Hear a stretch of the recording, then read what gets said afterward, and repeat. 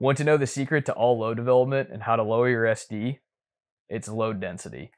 But first, let's talk about some misconceptions about velocity nodes and how this will play into this. They aren't real. I know it's controversial, but let's think about it.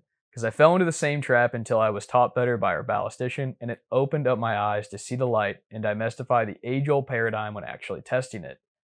Everyone says that there is a velocity flat spot, which is created by a 10 feet per second difference between one charge weight and the next, but neglects to think about the environmental effect of propellants playing a vital role in determining a velocity node. Well, if you pick a velocity node that has a 10 feet per second window, the minute you go out and shoot in any other environmental conditions, your velocity will change, and therefore will mean you are out of your node now from whenever you determined it. This also applies to temperature stable powders, and unfortunately, they're not as temp stable as you think for a reason, which we'll explain in another video, or what you may read about it from a test online. As an example, let's say you shoot 40, 40.2, 40.4, and 40.6 grains of powder. We can see there's a flat spot between 40.2 and 40.4 grains. The delta, or the flat spot, has a 10 feet per second difference in between each other, which creates the flat spot on our graph. Now, if we test the same ladder test on a different day, or simply raise our sample size per charge weight, the velocities will all change based on the environmental conditions alone. This is an inherent problem with low sample size testing because without raising your sample size, it gives the false illusion of what so many have believed to be an actual node, but fail to retest it with larger sample sizes, or in other words, a ton of more rounds after determining an area of interest. We can see this very apparently with one-shot load development ladder test. How do we know looking at this graph and looking at the 40.2 charge weight and 40.4 that this one shot, which was the fifth in this 5-shot sample for 40.2 grains, is actually going to be the velocity we would compare to 40.4's fifth shot? Because at this point, you have a 1 in 5 chance of yielding any of these velocities you shot at this charge weight to use to determine a quote-unquote velocity node. Why not this number 3 shot to number 2? How do you know which velocity is going to be the one you yielded if you only shot once, which is going to be used to compare to another velocity in the following charge weight? There's a massive difference, and velocity will completely change with environmentals.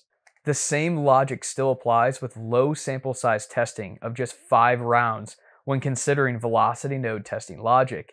Now, if environmentals are introduced, it will change the velocity on you each time you perform the same test. See the picture? Your velocity is always changing and will climb in a linear line when using a high sample size testing. Here, for an example, the same ladder test was conducted on the same day. Same load, same everything, but just different environmentals throughout the day from 70 to 80 degrees. And take a look at the results. It doesn't match up. There's no flat spot reoccurring anywhere. Now, let's talk about the key, which is load density. The burn rate of propellant is the most vital thing to understand, and the kernel shape as well. This comes into play when filling up your case and the amount of gas generation being produced to yield pressures that propel the projectile out of your barrel. If the shape is different, it will settle differently in your case, similar to how marbles fill up a glass versus sand. Now, in regard to burn rate, powders that have an excessive burn rate for your cartridge when trying to achieve high load densities are not an ideal choice, and of course will not work properly. That's why we have certain burn rate powders for a reason. And don't forget, burn rates are relative. Powders of the same burn rate will yield different velocity, pressure, and load density comparing the same propellant charge weight to another. Regardless, picking the right propellant is of utmost importance when trying to achieve high case fill. You have to choose a propellant with a high load density that will yield moderate pressures with your given cartridge and bullet.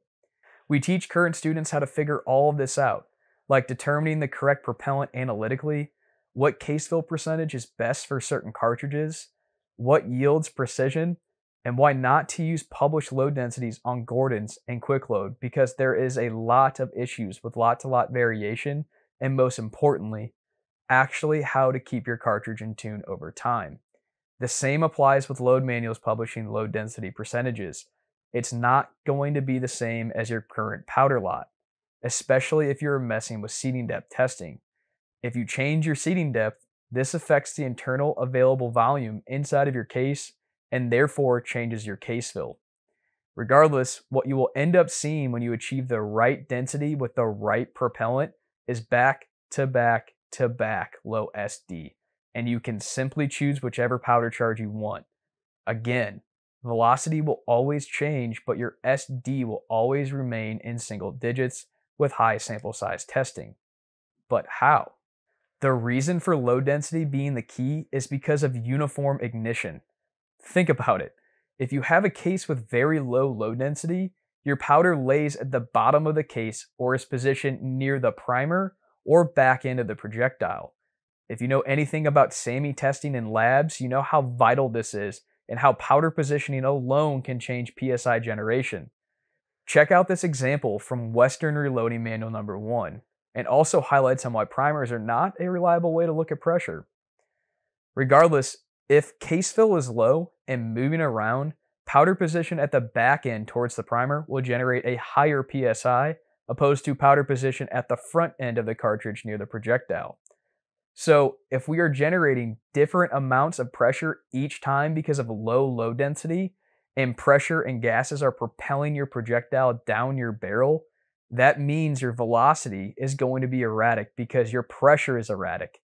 On top of that, if your cases have varying amounts of volume, this affects pressure generation and load density as well. This is why it is always advised to sort by head stamp or simply by higher quality brass, because the volume is very consistent. Nonetheless, by yielding a high case fill or high loading density, it yields uniform ignition, which allows for uniform pressure generation and velocity output. Simple as that. No magic rabbit holes, no magic fairy dust. Now, as many won't show you when talking about the keys to load development or velocity nodes before, here are 3 separate occasions on different days shooting 90 rounds in a row with 10 warmers. Take a look at the average velocity difference and SD. This is universal for all cartridges. Something we guarantee in our one-on-one courses is being able to load up 40 rounds, find a solid load density, and get to work. The results we talked about today are guaranteed or your money back. But most importantly, we provide you with the utmost confidence in your ammunition when competing, because you will now have the ability to retain single-digit SD with very high sample sizes.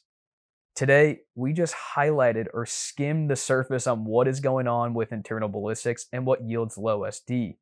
However, there is so much more that needs to be accounted for accurately, or a lot can get lost in the noise and not yield good results if you don't know how to properly choose, calibrate, or understand why you are getting certain results and how to fix them, which we can show you. Again, thanks for watching, and I can't wait for the roasting session. All I ask before you start thinking I'm the Antichrist is just try it. You're going to get some really good results. Thanks again for watching.